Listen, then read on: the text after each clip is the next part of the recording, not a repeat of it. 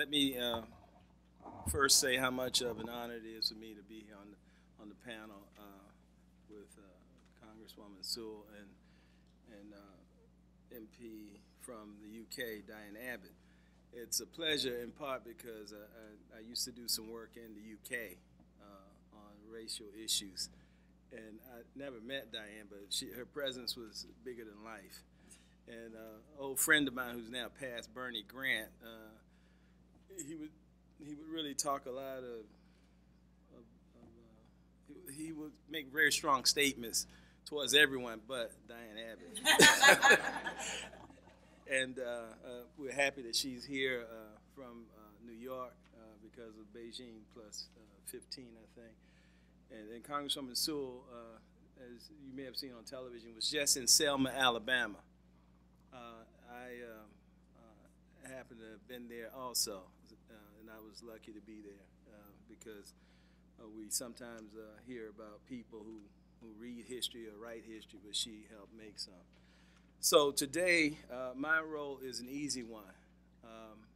Somewhere I read I was supposed to say something about my background, but I think given that it's Women's History Month and International Women's Day fell on Bloody Sunday, we should get to it right away. But I do think, as a man, it's important for me to say that this so-called gender myopia, the denying that of existence of barriers, is something that is quite pervasive, and it's something that we as men have to address in support of women who are struggling for their rights, etc.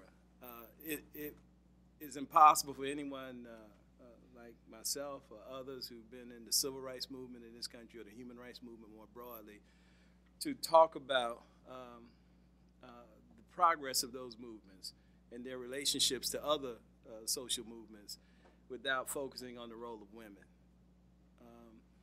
The movement that Dr. King began, the dinners that were sold by women, and the organizing was done by women. But there are names that we may or may not know, like Rosa Parks or Ella Baker, Fannie Lou Hamer, Diane Nash, or Coretta Scott King, or September Clark, and others from those movements that Terri Sewell now is standing on their shoulders.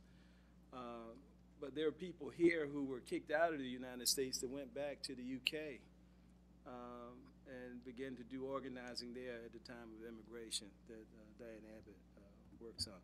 So I just wanted to say on behalf of myself and all the men who will be in this room today, you don't have to do anything but say Beijing and I slap myself. We have messed up the world in a big way.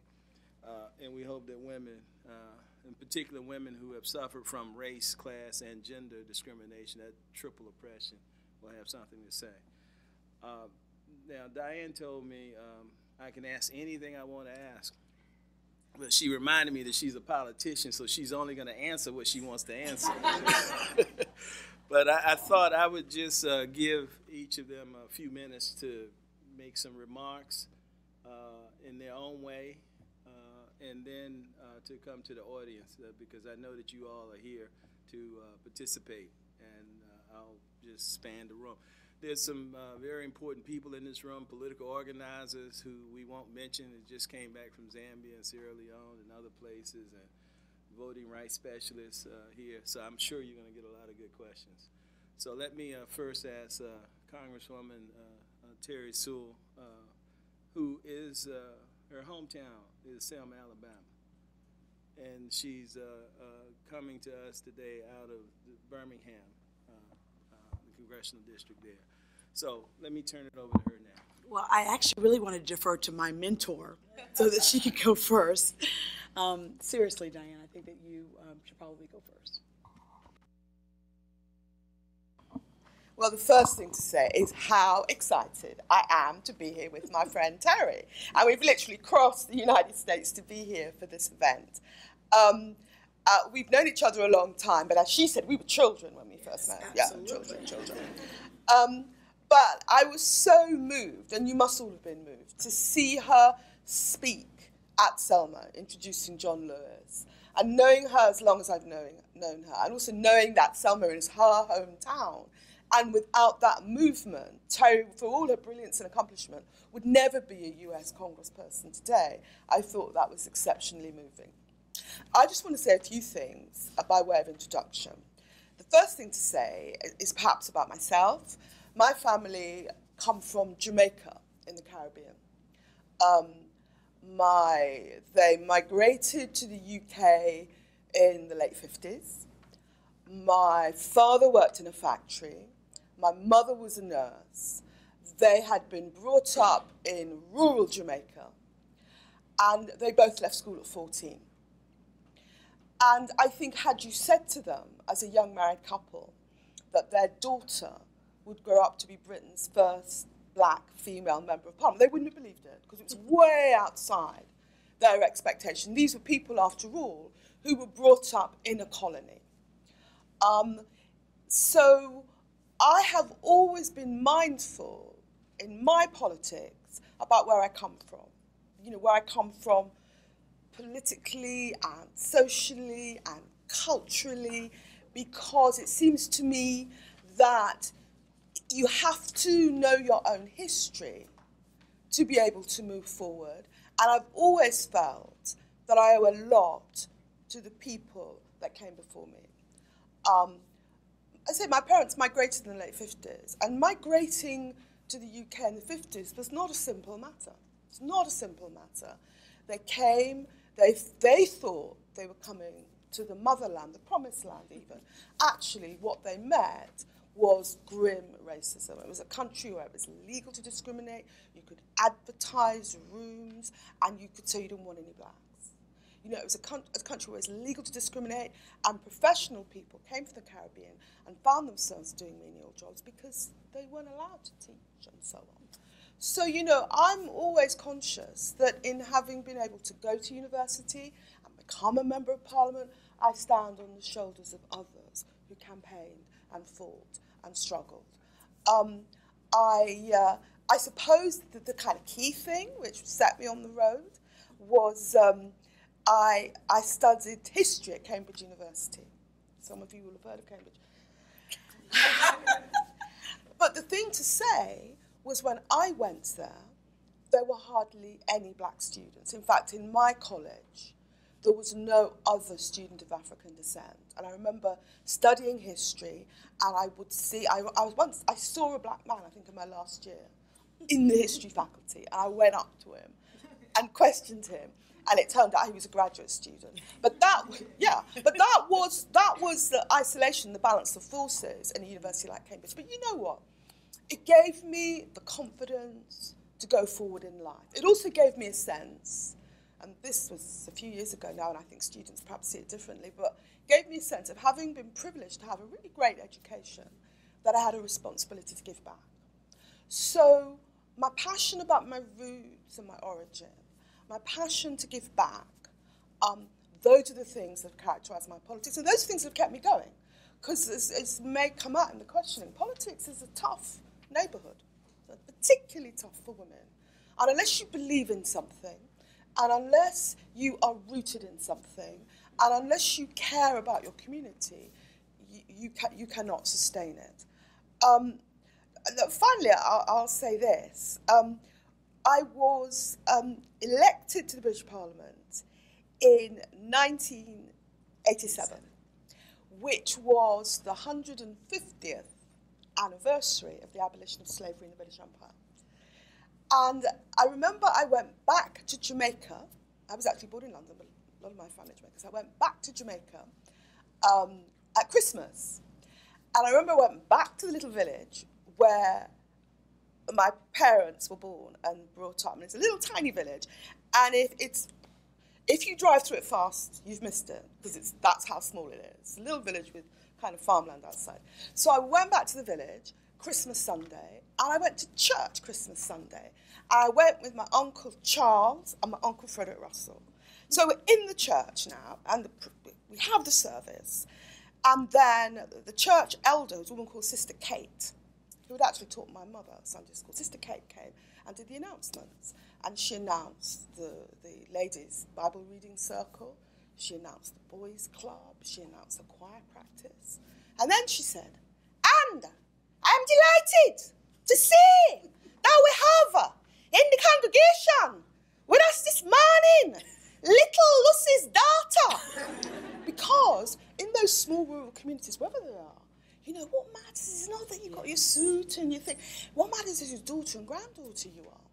So I came out of the church and I stood on the steps. This is Smithville, remember, a tiny, dusty town in the middle of Jamaica, which none of you will have been to because it's not kind of tourist area at all, but it's a very pretty rural town. So I stand on the steps of the church. This woman rushed up to me. It's in the middle of Smithville, tiny village. And she says, when I hear that a black woman become a MP in England, I was so pleased. But when I hear that a black woman become a MP in England, I know it was someone from Smithville. So I come from a people, I come from a proud people who taught me above all that if you only will it, if you only try, if you only endure, you can achieve your dreams. Awesome. Thank you.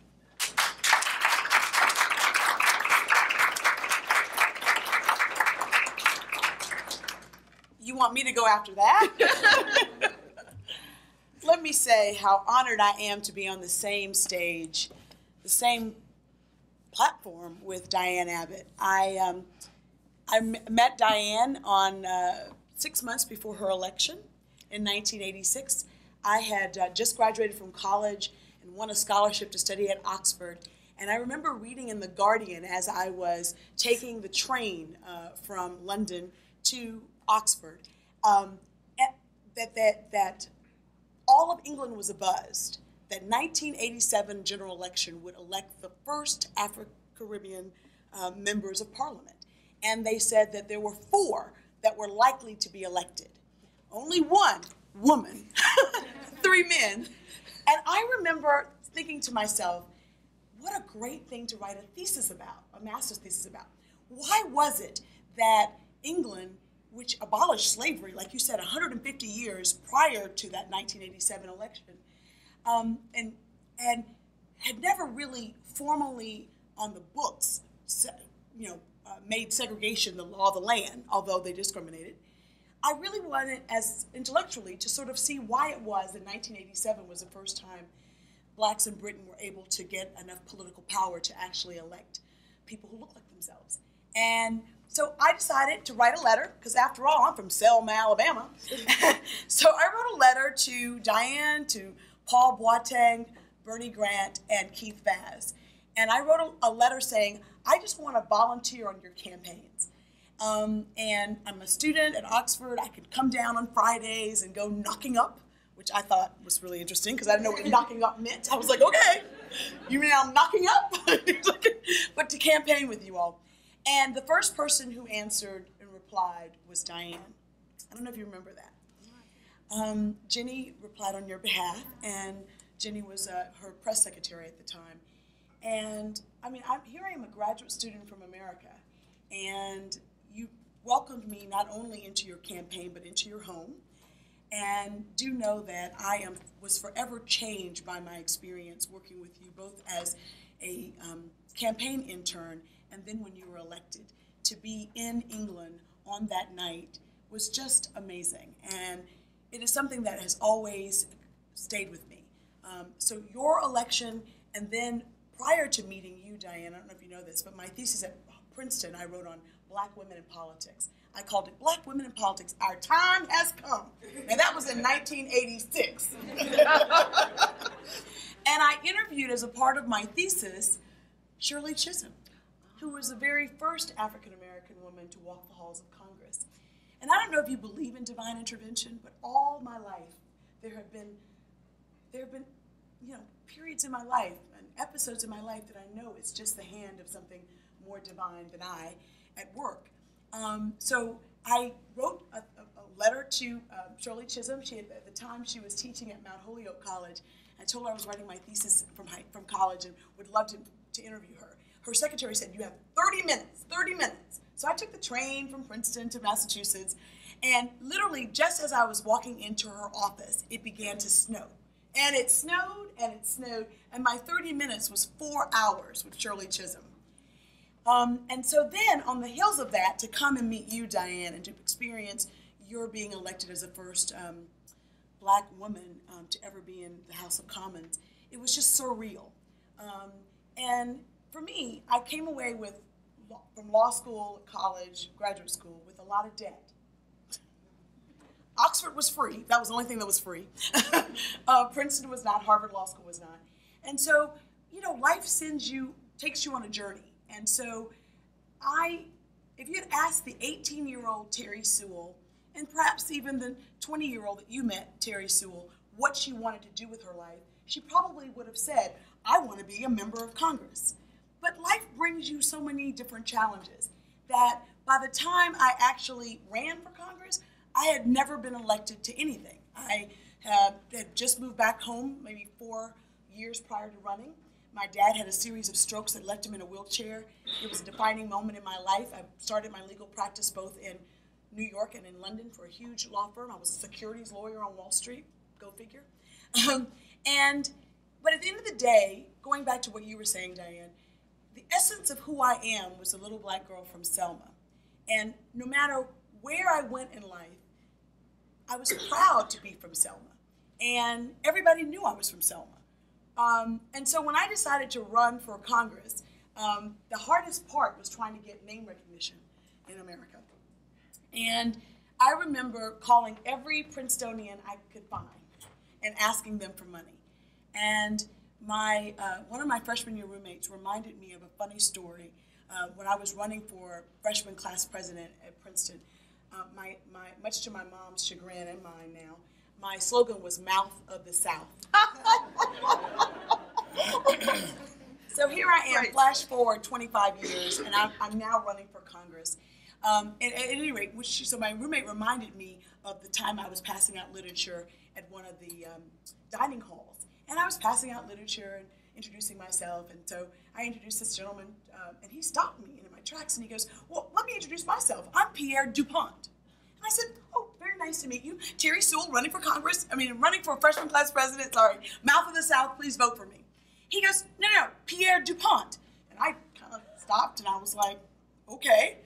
And what he was talking about was that he was a DuPont of Delaware, whose parents and forefathers had lots of buildings named after them in Princeton.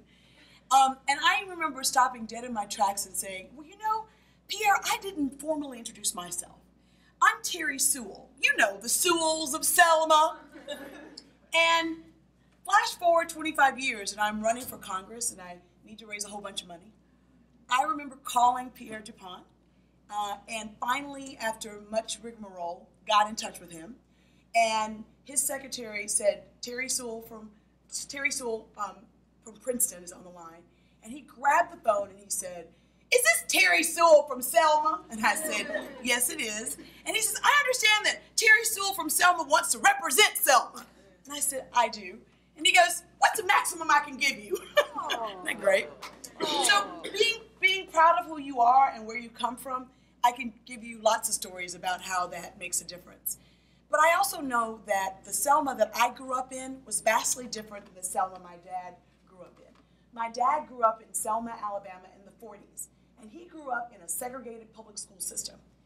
I grew up in Selma in the 80s, and I grew up in an integrated public school system.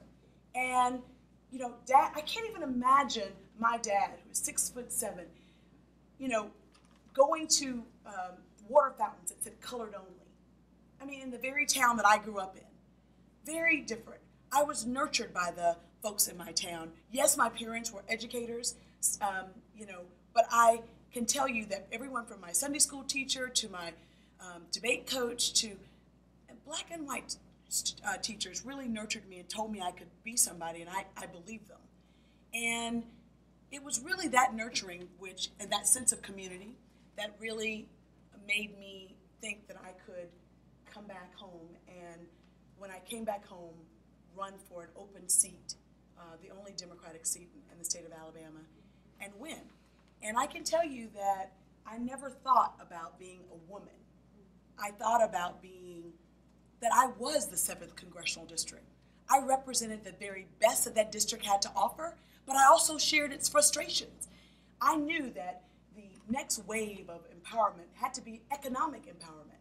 My district is the poorest district in the state of Alabama. The median income for a family of four, $32,000. But here's what I know for sure, that what we lack in the 7th District of Alabama, which, by the way, is the Civil Rights District, it includes Selma, Birmingham, Tuscaloosa, Montgomery. All of those great cities are in my district. And I knew that what we lacked in economic prosperity, we more than made up for in heart, a strong work ethic, and fighting spirit, and that what the people of my district needed were better resources and opportunities. And who better to fight and advocate on behalf of that district than someone who took from that district, felt nurtured by that district, and knew what was possible with a little bit of resources and a whole bunch of opportunities. I was living it.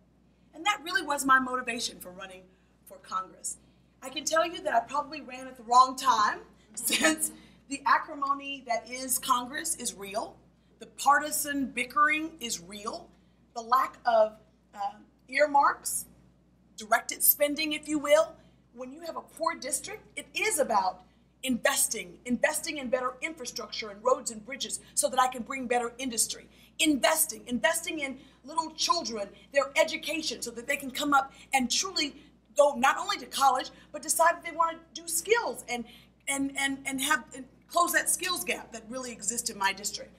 So, and all of that requires money. I mean, there's just no way around it. It requires money. And so this is a very difficult time for me to be in Congress. But I'm in Congress in the 114th Congress. This is my 3rd term.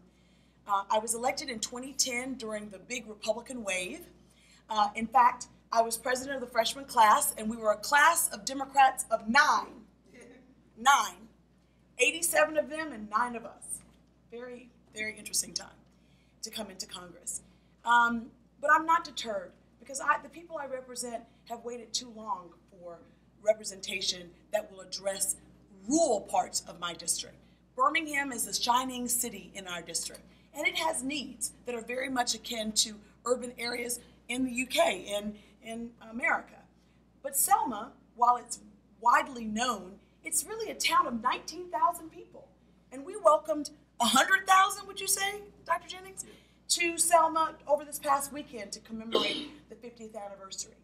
And I am proudest of the fact that we had a bipartisan delegation of 100 members of Congress who came with us. And I didn't see my role as preaching to them, because there's clearly renewed assault on voting rights going on in America. I saw it as an opportunity to teach, not preach, but teach. There's no way that you can walk in the footsteps of John Lewis with John Lewis and not be transformed. My hope is that all of America, all of the world, will witness what happened in Selma, will come away from that with a renewed recommitment and dedication to the ideals that those marchers marched for equality and justice for all. And we in Congress just passed a gold medal bill. I was the key sponsor of this gold medal bill to give to the foot soldiers of the movement in Selma a congressional gold medal, which is the highest civilian honor that one can bestow upon, that Congress can bestow upon any person. And it passed unanimously out of both houses. My Alabama delegation of all Republicans co-sponsored it with me. My 2 Republican senators led the charge for that bill to pass out of the Senate. And I am proud to say that the president signed it into law on Air Force One on that Saturday before he landed in Selma. And while it's a long time coming for the foot soldiers of the movement to get their proper due, so many people know the story of John Lewis, but there are so many unknown, unsung heroes and sheroes. For example, my State of the Union guest this past year was Amelia Boynton. She, at 103 years old, was featured in the movie Selma. I don't know if you've seen the movie Selma. Amelia Boynton, when you were talking, Diane, I was thinking about what she said in the movie. Amelia Boynton was the one with the cat-eyed glasses who was walking with Coretta Scott King when Coretta was nervous about meeting with Malcolm X and felt like she was not prepared. Do you remember that scene? And she said to Coretta, "You are prepared. You are the descendant of kings and queens, Do you remember that part? The blood that flows through your veins survives slave ships. You are prepared. Well, she was my guest. She's now 103 years old. And as I was waiting in the holding room to introduce her to the president before his speech, lots of cabinet secretaries would pass by, and everyone said the same thing. Miss Boynton, we stand on your shoulders. Miss Boynton, we stand on your shoulders. And Miss Boynton was like, get off my shoulders. There's plenty of work to do. Do your own work. Do your own work. And I just want to sit down by saying we have so much work to do. Yes, there are now 104 women in Congress out of 535. So the 114th Congress has 104 women senators and women members of the House. But that's still 20%, right? Yet women make up over 50% of those college graduates every year that are coming in America. We're not anywhere near where we should be when it comes to proper proportional representation. And there's lots of work to do. When I think about the fact that in America, we're still struggling over the whole immigrant issue, and comprehensive immigration reform is necessary, and that my brown brothers and sisters are experiencing the same thing that blacks did 50 years ago. And that even in America today, there are these racist incidents that still happen. University of Oklahoma and that fraternity, just happened this past weekend, the weekend that we were commemorating the 50th anniversary of Selma. So there's lots and lots of work that we all can be doing. I just want to close by saying I stand on the shoulders not only of Amelia Boynton, but of Diane Abbott. I watched you, Diane, become the first black woman in Britain to be a member of Parliament. And I know that the journey that I now take was only made possible because of wonderful women such as yourself who took the bold step to see in the mirror not just their imperfections. We as women often look in the mirror and we see a pimple, the wrinkles. Men look in the mirror and they see the president, the governor, the mayor.